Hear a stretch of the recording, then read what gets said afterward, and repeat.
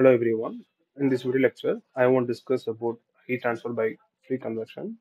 I want to solve this problem in the COMSOL. This is our actual problem statement. Here we have fluid flowing through the space between heat rods, and heat rods are at the temperature of 50 degrees Celsius. Due to the density difference, water flows from top to bottom. Since there is no variation in velocity and temperature in the x direction, I'm going to convert this three-dimensional problem into two-dimensional problem. You can look at here. The space between the data lines are space between the rods. The fluid flowing in here and going out here. On the path of fluid flow, there is a space occupied by the hot rods.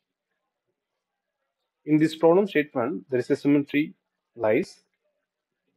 I'm going to divide the geometry again at the center point of the space, and this is going to be symmetry from this boundary as well as symmetry from this boundary.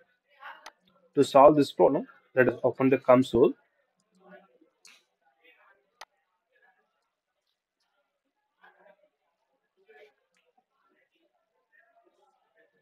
Now console is opened. Click on model Z, select two-dimensional. Under fluid flow, let me click on single phase flow, expand single phase flow, and click laminar flow. Add, minimize fluid flow.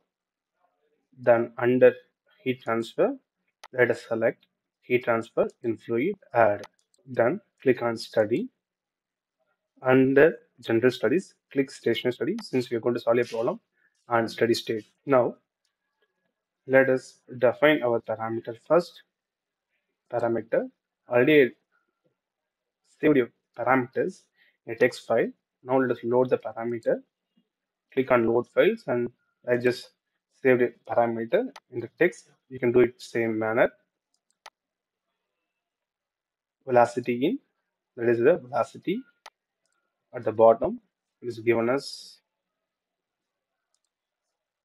5 mm per second, and T in, the temperature of fluid, that is the water entering, is given as 20 degrees Celsius, and the temperature of the heat rod is given as 50 degrees Celsius. After defining the parameter, I want to define another thing, that is geometry first. Let me select geometry. First, let me define the space between the heat rods, that is a rectangle shape. Right click on the geometry and select rectangle,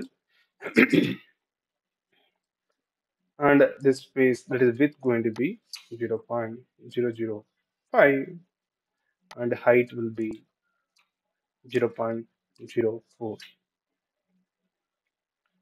and click on build all objects. Then we need to draw or exclude a space in the rectangle, that is this semicircle. For that, I'm going to draw a circle first. Right click on the geometry, select circle, and the circle diameter or radius is 0.0025, and this circle located in the base of the x-axis. Let me give the location 0.015. Click on build all objects. Now I need to exclude this space in the rectangle shape. For that, I'm going to click on geometry, boolean, and partition. Under the difference, object to art, select rectangle, object to subtract, click on this icon and select circle. No need to do anything on that, just build all objects. Now we have created geometry because the fluid will not flow through this space, so I subtracted a circle from the rectangle space where I have the space between the heat tubes. Now our geometry part is over. Now, in addition to that, I'm going to define a parameter. That is, I'm going to take the average temperature of this boundary. For that, let me right click on the definition and click on non-local coupling. Let me select average,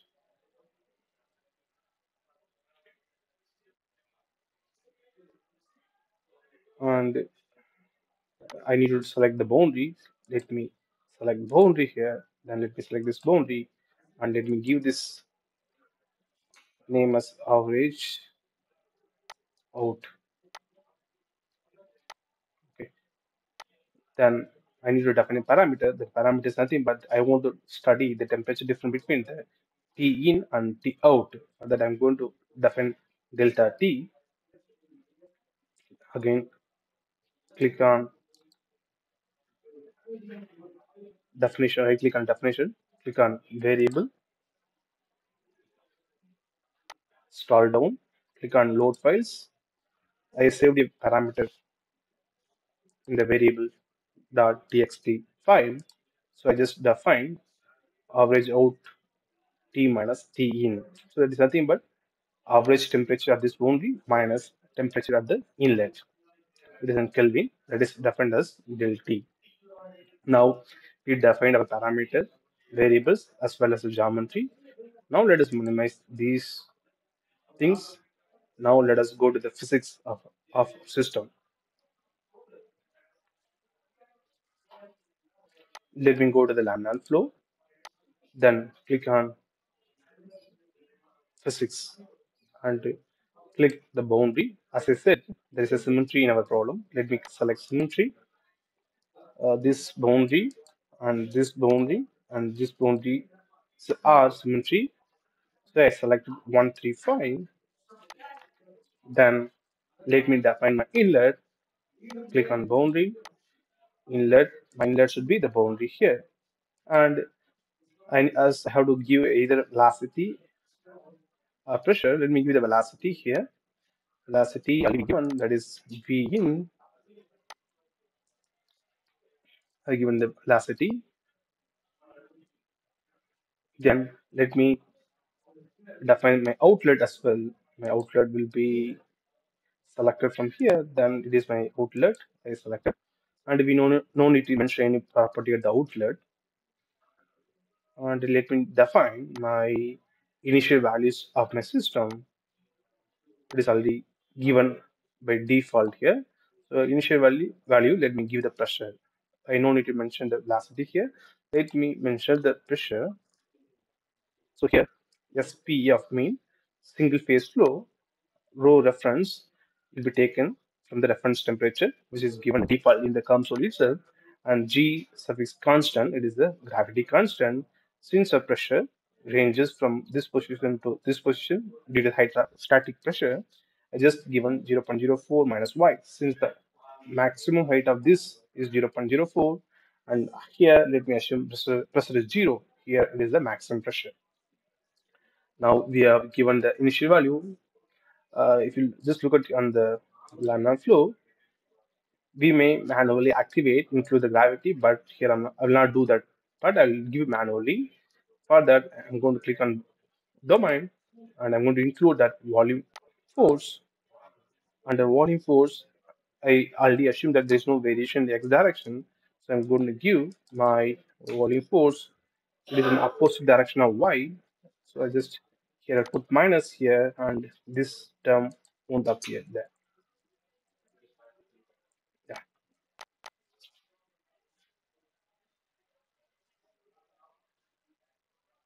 And it is not a reference density, it should be density which is changes with respect to position. Yeah, job is done here. Then we need to select the domain here. I select a domain, then there is no error message from the console. Then click on laminar flow, click on advanced settings. Here, automatic from use pseudo time stripping for station equation form. Let us on. That will help us in the convergence. Then under physics, click on multiphysics coupling and click on non-isothermal flow. You can look at here. Add non-isothermal flow multiphysics coupling now to simulate fluid flow where the fluid properties depend on temperature. So here density and viscosity changes with respect to temperature. So I have to activate this one. I click on that. Then let me click on heat transfer fluids. Let me now define symmetries, boundary, symmetry, similar to lambda flow. We need to select symmetry here, here, and here.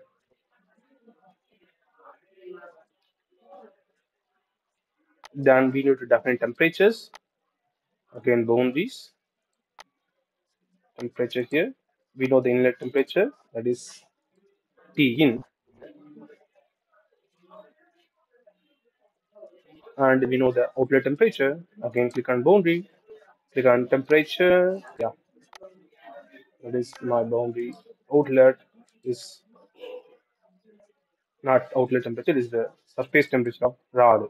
So that is nothing but heat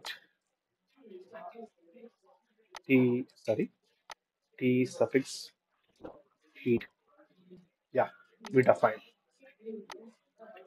We define temperature. Now let us select outflow boundary. My outflow will be here. Already we have selected symmetry. Then my inlet, let me select my inlet.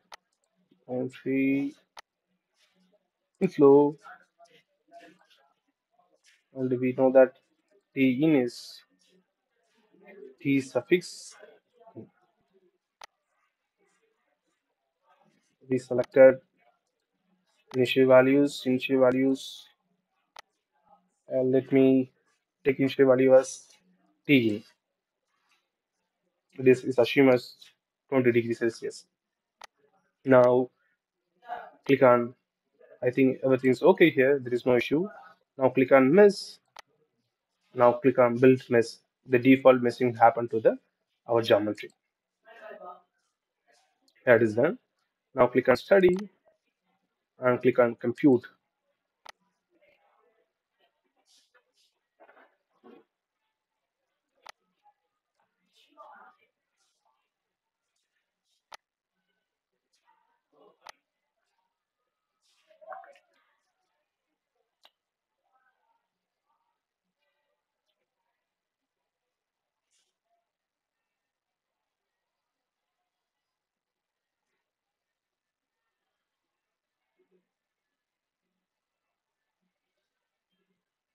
Yeah, uh, we got the error since we not defined the material.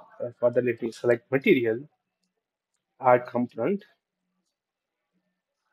material, add material, water.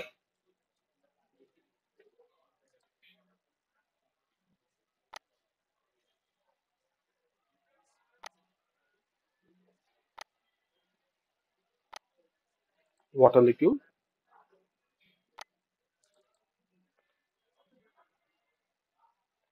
My entire geometry, the space is a water.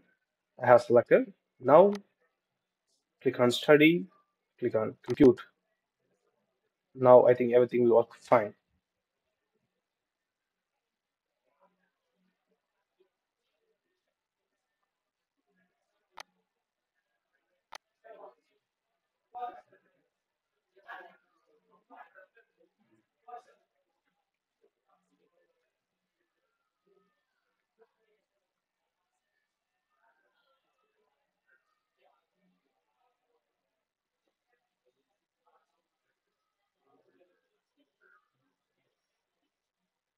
Yeah, our solution converged. I am interested on the temperature. Click on temperature, right click. Let me click RO surface and let me select the point size as 10 and then let me select the color as white. Yeah, let me select white. Yeah, then click on that. Yeah, that is the temperature arrow here. The maximum temperature is 320 degrees Celsius, which we know that the hot rod is at 50 degrees Celsius. We can notice that near the hot rod, the high in temperature. As water diffuses, the temperature decreases. Let us calculate what is the change in temperature from enter, that is the inlet and the outlet. For that, let me click on results under numerical. Let us click on global evaluation, and I'm going to select my parameter that we defined that under parameter, that is definition, and there is a variable, it is del t. Yeah, now we have del t. Now click on evaluate, and we can see that there is a uh, 3 degrees, 3 Kelvin rise in temperature from inlet to outlet.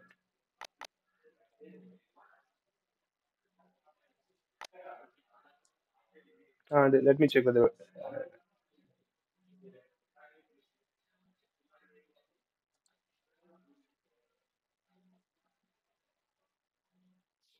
yeah, I'm getting 3 degree Kelvin.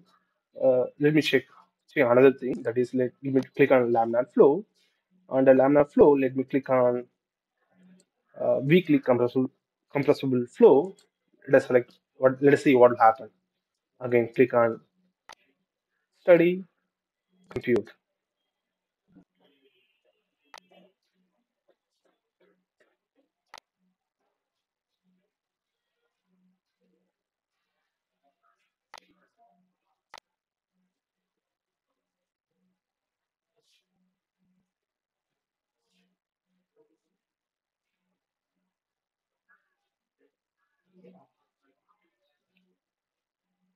It is converging.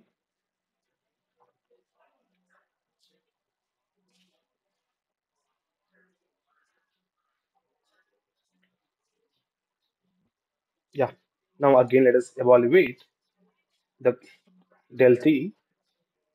Let me come to the, yeah, global evaluate, and you can notice that the temperature rise is only 1 degree Kelvin. So we can observe the difference between when we select compressible and weakly compressible. Thank you for watching the video. Thank you.